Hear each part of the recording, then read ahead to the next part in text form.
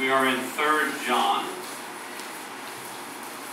Tonight's sermon is entitled The Hall of Shame. I don't know, those words might be harsh, but we'll explain that as we go through the sermon. A defining characteristic of a sinful heart is pride. Proverbs 21:4 says, "A haughty look, a proud heart, and the plowing or the lamp of the wicked are sin."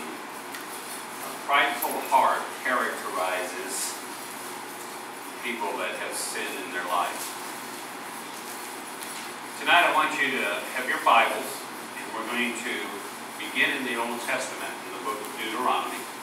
I'm going to ask you to try to come along with me as we examine pride in people's hearts, because when we continue in 3 John, we will be examining one who is very prideful.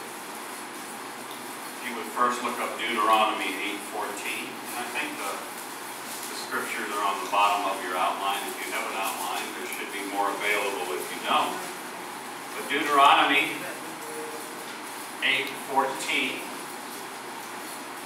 says, "When your heart is lifted up," and that's a phrase in the Hebrew that simply means when you have pride upon or within yourself, and you forget the Lord your God who brought you out of the land of Egypt from the house of bondage. Pride causes people to forget God. Hosea, if you turn your Bibles to Hosea. I'd also like to make tonight's sermon interactive. If you have any comments or thoughts as we go along, please let me know. Hosea 13:6. Once again, pride causes people to forget God. Hosea 13:6. When they had pasture, they were filled. They were filled, and their heart was exalted. Therefore, they forgot me being God. So one characteristic, one result of a prideful heart is to forget God. Another is that pride causes us to be unfaithful to God. If you would turn to 2 Chronicles. The next two references will both be in 2 Chronicles. The first one is in 26:16.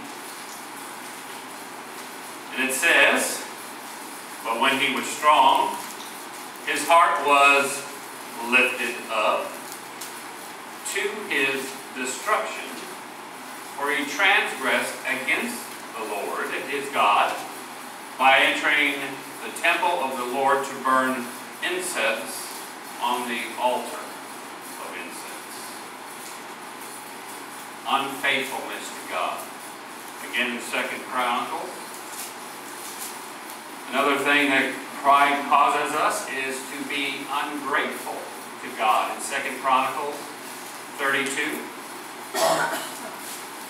verses 24 and 25, it says, "In those days, Hezekiah was sick and near death, and he prayed to the Lord, and he spoke to him, and gave him a sign.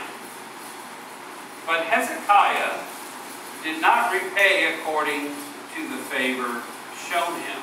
In other words, he was ungrateful, for his heart, again, was lifted up. Therefore wrath was looming over him, and over Judah, and over Jerusalem. Scripture actually teaches that the emotion of pride, the feeling of pride, is in fact an abomination to God. Proverbs 16:5. In Proverbs 16:5 it says, "Everyone proud in heart is an abomination to the Lord. Though they join forces, none will go unpunished." After all, let us remember that it was through pride that sin in reality, entered the universe when Satan sought to exalt himself above God. So tonight we're going to take a little primer on pride as it is reflected in the Word of God. As with the case with the devil, pride drives people to seek to exalt themselves above other people. There have always been proud, egotistical, self-promoting people who try to usurp the authority of others, seize a place of preeminence, and elevate themselves into positions of power, positions of influence, positions of prominence. Scripture records many such people, and as I said, these folks kind of form a hall of shame in contrast to the heroes of the faith that are listed in Hebrews 11. The history of human pride, as we know, starts in the Garden of Eden. As it had been in Satan's fall, pride was a major contributor in the act of disobedience that catapulted the human race into sin.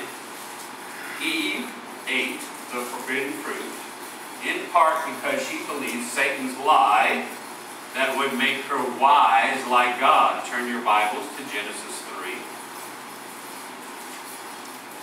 We will see the words of Satan. Genesis 3, 5 through 6 simply says,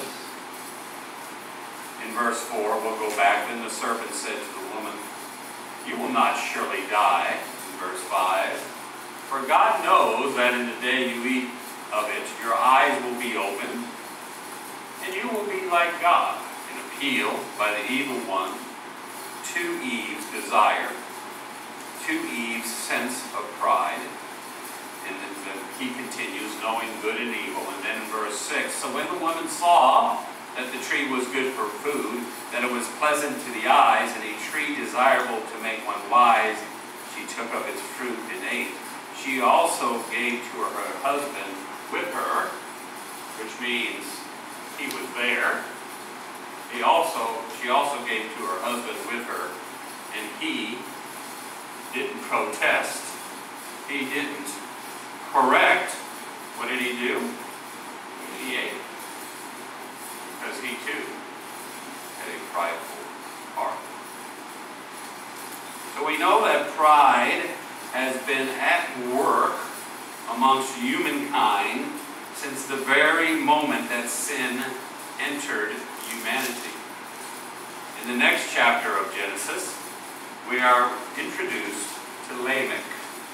Lamech, who is a descendant of the first murderer, Cain. Like his ancestor, Lamech is also a murderer. He is also the world's first recorded polygamist. Until that time, there was no polygamy in the world until Lamech decided it was a good idea. As Cain's murder had been motivated by what I'll call proud envy, Lamech's killings were a result of his pride. Listen to his words in what really is the first recorded poetry. It's written in a Hebrew prose form in Genesis 4, 23 and 24. This is a poem, and he wrote, "Then Lamech said to his wives, Ada and Zillah, hear my voice, wives of Lamech, listen to my speech. For I have killed a man for wounding me, even a young man for hurting me. If Cain shall be avenged sevenfold, then Lamech 77-fold. Lamech was proud of his ability to kill a younger man who he had been in an altercation. Those are the words of a proud man. Genesis 10 and 11 relate the story of Nimrod. Nimrod is another proud figure who self-describes himself in Genesis 10 He says he is a mighty one on the earth. His name is reflected in Hebrew has the connotation of being one to rebel. While the word translated mighty one refers to someone who magnifies himself and acts proudly or tyrannical in nature. In other words, he is the rebel who is mighty and rules with tyranny. The description of Nimrod as a renowned hunter not only refers to his ability to hunt wild game, it also refers to his ability to hunt people and place them under slavery. We know that under Nimrod's leadership, the Tower of Babel was built, which really, when you think of it, is nothing more than a monument to human pride and to rebellion against God. Now, Nimrod was also the founder of what later became the Babylonian and the Assyrian empires. Derek Kinder, who's a historian, writes concerning the character of Nimrod. He says, Nimrod looks out of antiquity as the first of the great men that are on the earth. He continues, he is remembered for two things that the world admires: personal prowess and political power.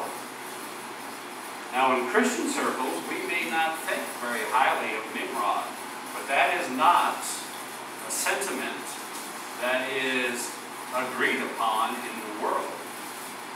In the Arab world, Nimrod is seen as a great man and as a great leader.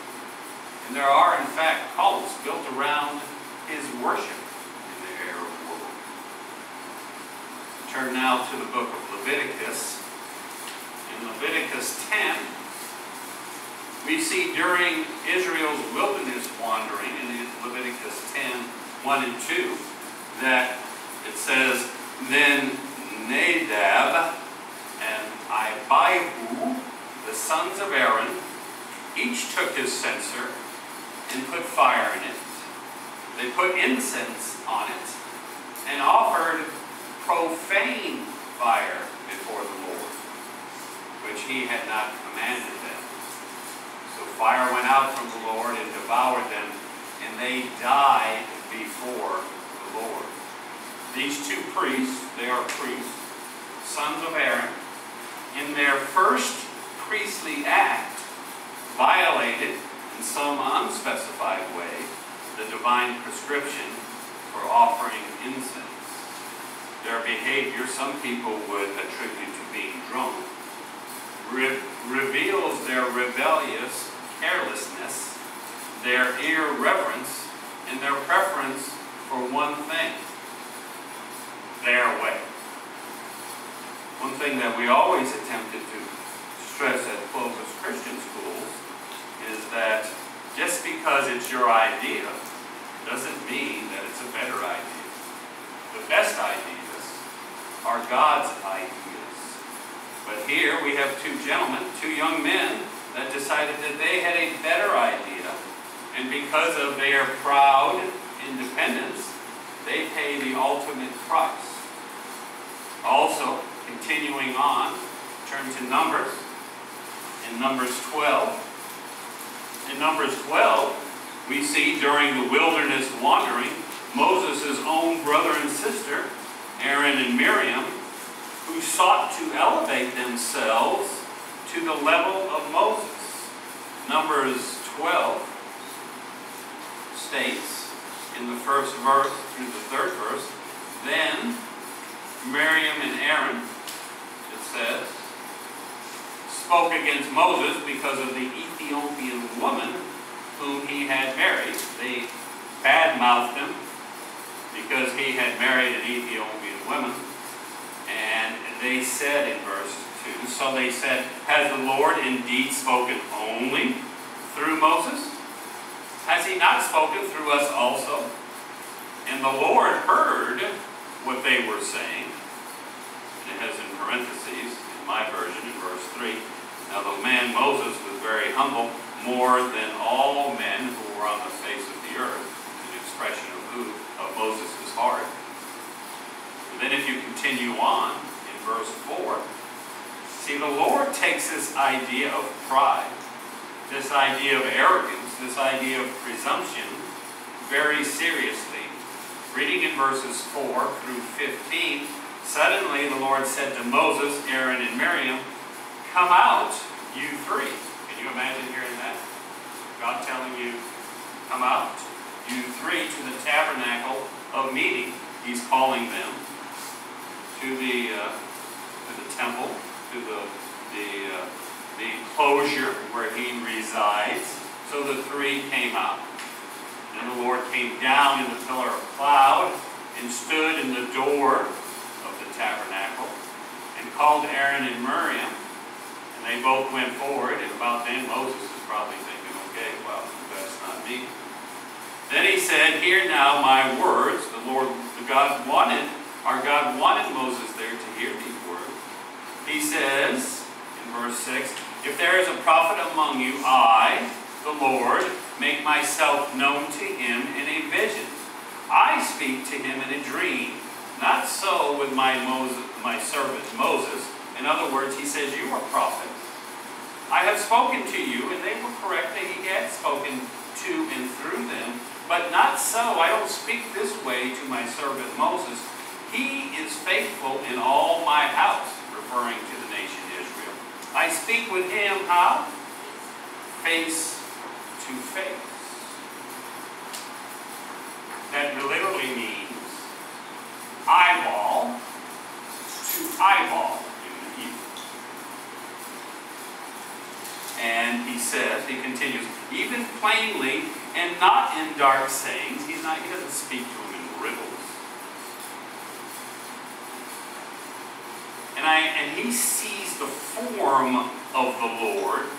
Moses gets an idea of who he's speaking. He really doesn't see everything. This is pretty interesting how God describes his conversations with Moses.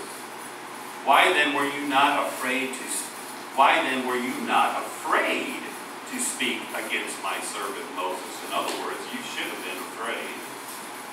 So the anger of the Lord was aroused against them, and he departed. And when the cloud departed from above the tabernacle, suddenly Miriam became leprous, and she became white as snow. Then Aaron turned toward Miriam, and there she was. She was now a leper.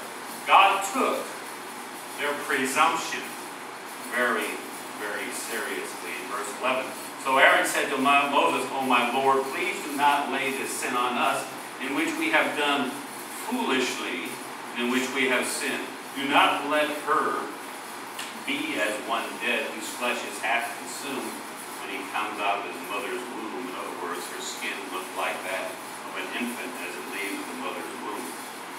So Moses cried out to the Lord, saying, "Please heal her, O God, I pray." And then the Lord said to Moses, "If her father had not spit in her face, would she not be shamed 7 days?" Which is a reference to Levitical law. If her father spit in her face because of her indiscretion, she would have been put out of the camp for 7 days. In other words, God's saying at least that's the very least that should happen to her. And then he goes on, "Let us shut her out of the camp 7 days, and afterwards she may be received again." So she's shut out for 7 days, and the people don't journey anywhere. Everybody knows what Miriam did, because they're not journeying anywhere. They're waiting for her for 7 days. They can't leave until she's brought in again. God, our Lord, takes pride very seriously. The problem with modern day society, especially in the church, is we give this idea of pride a lot of lip service. But I don't think we're always sold on the importance of keeping pride out of our lives. Pride is what brings down most pastors' fall, be it pride of self, pride over money, pride over sex, those pastors find themselves brought down by a sense of their own self-importance. So we need to be observant of pride in our lives. During the lawless days of the judges, Abimelech, the son of Gideon, wanted to be king. Turn to Judges 9. He had such a lust for the power to be king that he murdered 70 of his brothers in an attempt to eliminate all his possible rivals. But Abimelech's reign came to an untimely and what in the context it is written, very embarrassing end. During the siege of the city Thebes, it says in Judges 9, if you look at verses 53 and 54, it says, but a certain woman, that's bad news. It is, I'm sorry, and you'll see why it's bad news. But a certain woman dropped an upper millstone on Abimelech's head and crushed his skull.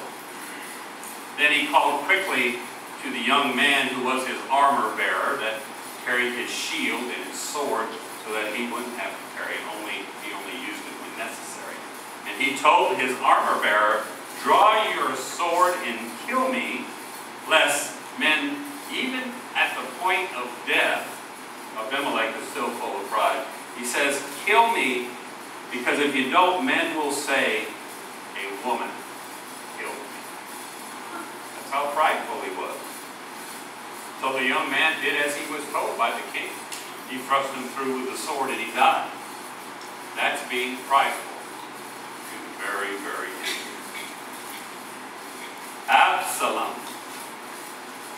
Absalom's quest for power and prominence led him to stage a coup against his very own father, King David.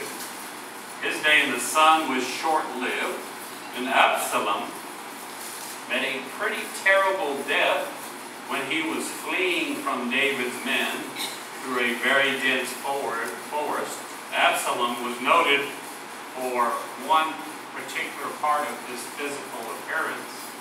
He had self-professed, which I once had, self-professed beautiful flowing hair. I once had beautiful flowing hair. I'll show you some pictures. Many years ago. And as he was, pardon me. Doug too. Doug had beautiful flowing hair, I can tell. Jean had beautiful. But as Absalom was riding through a dense forest, his mule that he was riding went under an oak tree, and his beautiful flowing hair became entangled into trees' branches, and the mule kept going, and Absalom didn't. And he was left hanging helplessly in midair. Soon, he was executed by David's general. Wow. God takes pride, self-exaltation very seriously. David had another son that we're familiar with, Adonijah, who also sought after his father's throne. David had a lot of problems. He lived, the sin in his life had a lot of consequences. The one thing about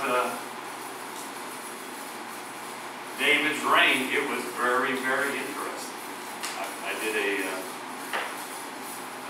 paper on David's life. He had a most interesting life. And during the waning days of his life, if you look at 1 Kings,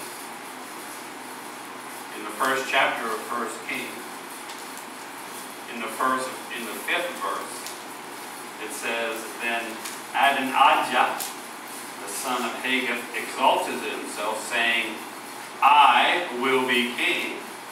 And he prepared for himself chariots and horsemen and 50 men to run down And this is the exact same thing his brother Absalom had done. They have 50 men who run before them, exalting who is behind. Here comes the great one, Adonijah. And that's at the very, as I said, his brother had done that. And in his attempt, Adonijah's attempt to take over the throne was thwarted by Nathan. Still, Adonijah, a prideful man, was a slow learner, and he was pardoned by King Solomon, and he repaid King Solomon's kindness by attempting to overthrow King Solomon. And King Solomon, the second time around, being a wise man, ended the threat from Adonijah, and he had him executed.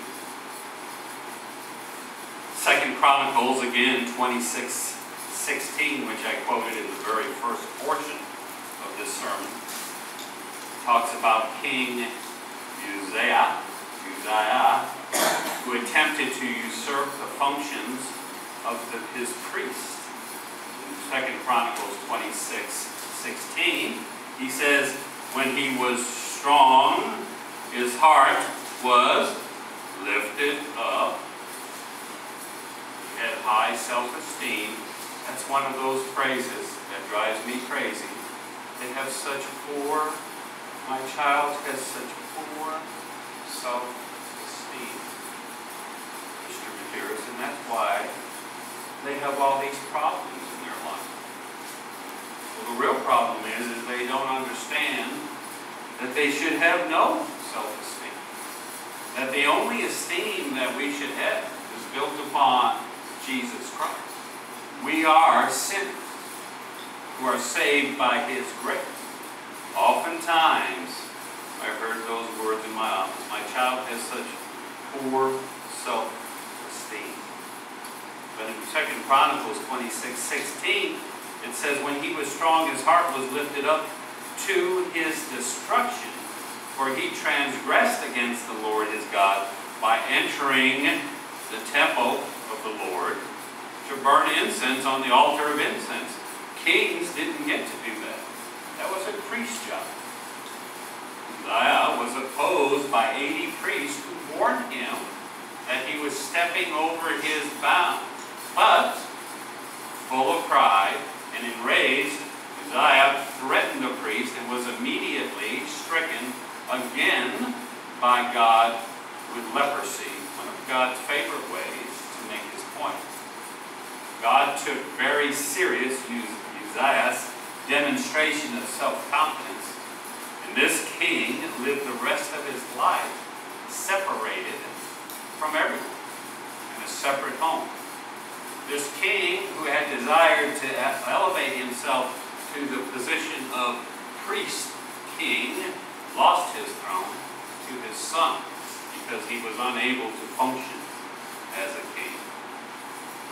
Most of you will remember Haman from the book of Esther, the great foe of the Jewish people, obsessed with his own self-importance. After being elevated to a position of prominence in the Persian Empire, he became enraged when Mordecai refused to pay him what he determined to be proper homage. To teach Mordecai a lesson, Haman determined to exterminate Mordecai's people, the Jews. This is the first attempt to eliminate the Jews. In the end, however, it was Haman who perished, as he was hung on the very gallows that were built, that were intended to hang Mordecai. A prideful man, a man who had received a position of prominence and allowed it to go to his head. My last Old Testament reference to the pride of man will be one of the proudest. King Nebuchadnezzar, the king of the mighty Babylonian Empire. In Daniel 4:30, it tells us, the king spoke, saying, is not this great Babylon that I have built for a royal dwelling by my mighty power and for the honor of my majesty. Sounds like he's enamored with himself. Almost immediately. No, take away the word almost. Immediately. In verses 31 and 32, it tells us, it says, while the word was still in the king's mouth, a voice fell from heaven, telling him, to you it is spoken, the kingdom has departed from you, and they shall drive you from men, and your dwelling shall be with the beasts of the field. They shall make you eat grass like oxen, and 7 times shall pass over you until you know that the Most High rules in the kingdom of men, and he gives it to whomever he chooses. An indication that God does, in fact, oversee all governments of the world. All of these stories have one thing in common: man's pride and their ultimate downfall because of their pride. Pride seems to be a serious matter with God.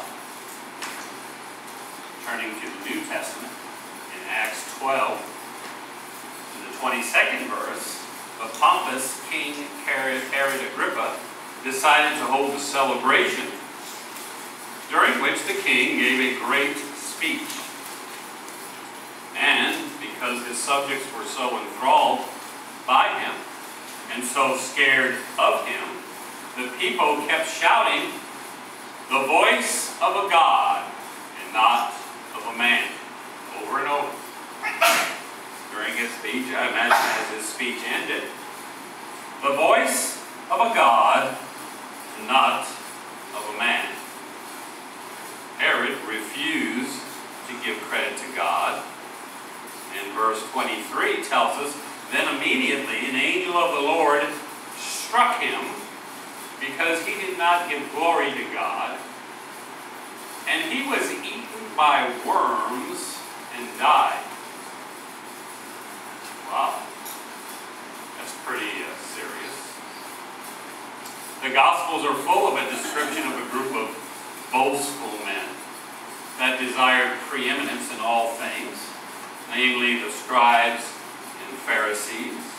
Jesus speaks of these men in Matthew 23, 5 through 7. But all their works they do to be seen by men. They make their phylacteries broad and enlarge the borders of their garments. They make, they have phylacteries on their foreheads. Some may have them on their wrists. They make the borders of their garments wider so that as they walk by you in a crowd of people, you can't help but brush against them. They want to be noticed in all things. They continue. They love the best places at feasts. In other words, they sit in the seats of preeminence. The best seats in the synagogues. They sit in the front, although if they go to the Baptist synagogue, they sit in the back. That's the best seats in the Baptist synagogue. They give great greetings in the marketplace, and they love to be called by men, Rabbi, Rabbi, teacher, teacher. When you say it twice, it doubles the meaning of its importance. These were, and today there still are those that justify themselves in the sight of men, as Luke said in 16:15. Further on in Luke, in 20:47, he says, these are those who, for a pretense, make long prayers. These, Luke says, will receive greater condemnation. An indication that there is a degree of condemnation. Just as there are rewards, you better know there's degrees of condemnation. Pride was even an issue amongst our Savior's own disciples. We know that from Matthew 20. Then the mother of Zebedee's sons came to him with her sons, kneeling down and asking something from him. I think the boys put her up to her. And she was a very influential woman in the church. She supported them financially, gave them food, etc. And he said to her, "What do you wish?" And she said to him, Jesus, "Grant that these two sons of mine may sit, one on your right hand and the other on the left, in your kingdom." John, the sons of James and John, used their presumed influence with Jesus to ask for preferential treatment in the kingdom. So Jesus, who often does, answers a question and talks about something entirely different, what he wants to talk about. So he uses the occasion, since they are exhibiting pride, he uses the occasion to speak about humility. Verses 25 through 28. But Jesus called them to himself and said, "You know that the rulers of the Gentiles lord it over them." In other words, they hold them down with their ruling. And those who are great exercise authority over them. Yet it shall not be so among you. But whoever desires to become great among you, let him be your servant.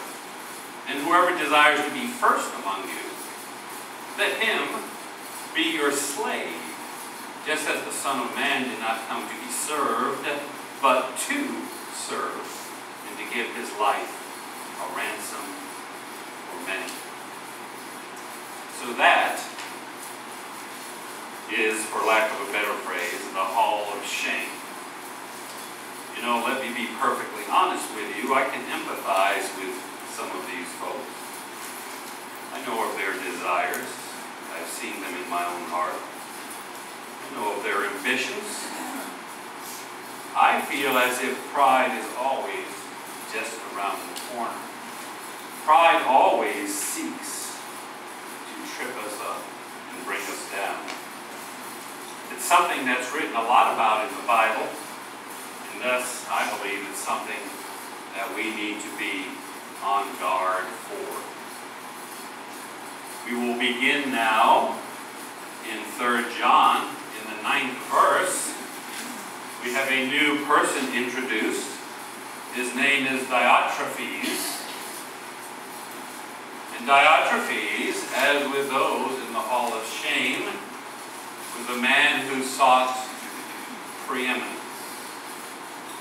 In the first 8 verses of 3 John, there has been praise for Gaius for showing hospitality for missionaries who came to his church. Now John will change and begin a sharp rebuke for Diotrephes for refusing to show hospitality to the servants of the gospel, and for actually permitting others to show hospitality to the servants of the gospel.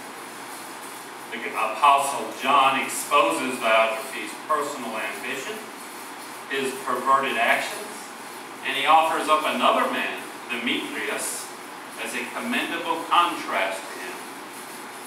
So next week, we will return to 3 John in the 9th verse.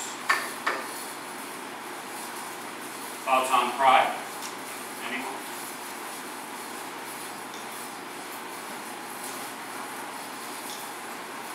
No one?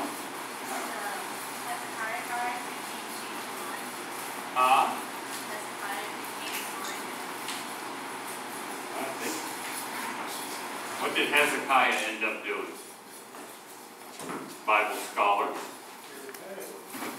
He did. He repented. And he became perfect before the Lord. And that's the picture of chastisement. God chastises us. He uses his ability to punish us to change us for our own betterment. And when we are better, then we are better able to serve him and glorify him. If I ever use the words "my church," you have my permission to come up and smack me. Because it's not my church. I used to have great battles at the Christian schools when I had principals that would refer to it as my school. That was verboten in my office. You could not say my school. Not your school. It's God's school. And if you use your words and utter them in a way that expresses humility, humility has a way of permeating you. It's a desired trait. God desires that his people be humble. He wants them to live humble lives. But when our words speak otherwise, it's hard for us to live a life of humility. Okay? Anybody else? Yes, Jim? You know,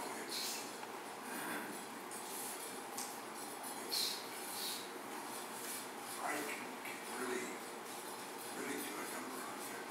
Some like with over here, you know. And there's things I want to do that it comes out on, oh yeah, I'll do that. You know, like Mike and I were talking the other day about this.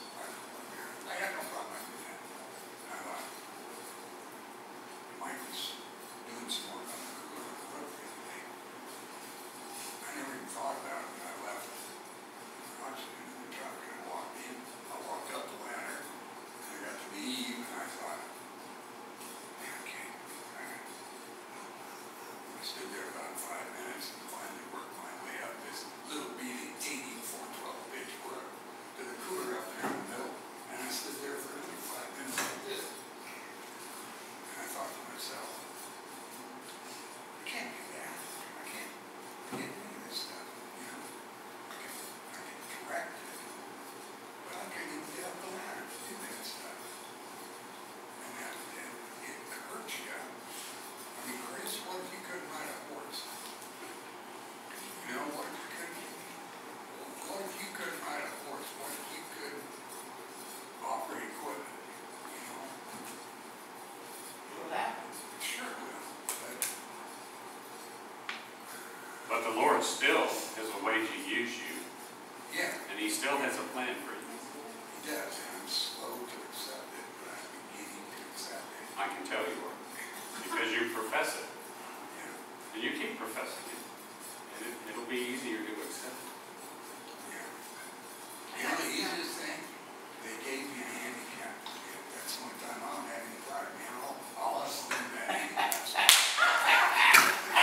Now I have envy. I'm becoming envious, which is another thing. That's one of the greatest desires of my heart. I have a handicapped parking permit. So I can get close to the store. Do you want to use mine this week? Careful what you wish. Yeah, really. Well, I think I've never been that high before in that space. Anyone else? I think with fibromyalgia, when I look at my resume, I sit down and cry because I can't do those things anymore. And then when they diagnose me with dementia, I'm Irish. I always thought I knew everything, and now I absolutely know I don't know anything. So I mean, I guess you could say I was prideful because I was right a lot of the time. And now it's just an unusual circumstances, I'm never right.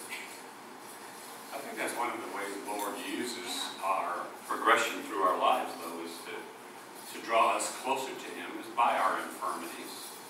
I was telling Gene how his mom, when we first got at went to first trip, Geraldine always struck us.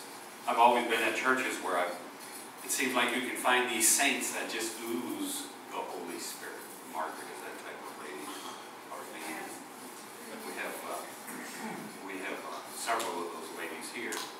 And I believe it's because as we get older in our lives, we get more and more dependent on God. And if we recognize that dependence and work through that dependence and allow him to be greater within us, our witness becomes greater.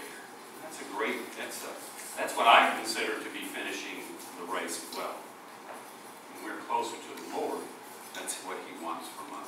The world is pride driven. Oh yeah. Just you think it's not. Fill out a resume for Oh, the yeah. job. That's the worst thing in the world I have to do. Oh, I know. Try and tell help somebody out great for it. Yeah. I was filling them out about 18 months ago. Yeah. I wondered what am I doing. Anything else? Anybody? We have a couple of things that we should acknowledge. The Rush's marriage of 49 years. Wow. So I've been here since, what, they're 55. They were married when they were 6. A little young. And I think we had somebody that had a significant birthday. So I've been asked to sing a special Here we go. birthday rendition for Jerry, who's turned 55, correct, Jerry? That was yesterday, I believe? Okay. So this is a special birthday rendition just for Jerry. And I only sing this to you once in your life, so and you'll see why. Happy birthday, yes, happy birthday. One more step closer to death. But happy birthday, people living in despair, people dying everywhere. But happy birthday, yes, happy birthday. Happy birthday, Jerry. Hey, Jerry. Let's all stand and